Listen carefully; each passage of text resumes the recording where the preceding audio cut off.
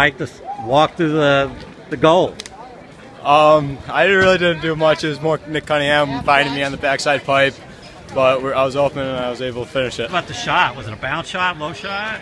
I really don't remember. I remember getting hit in the head. That's about it. You saw it go in? Yeah, I think so.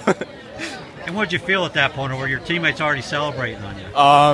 My teammates were already celebrating, but I knew we kind of clinched it right there.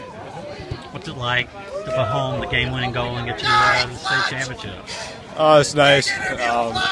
We still got one more game, though. That doesn't matter till then. Yeah, they just possessed the ball, and we played really unintelligent lacrosse. Stupid shots, which we knew we couldn't do.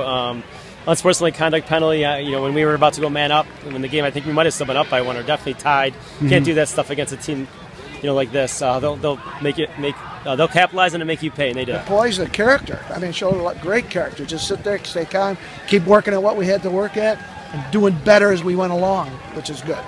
What was the last couple minutes like hanging on there? It was like there was one time here.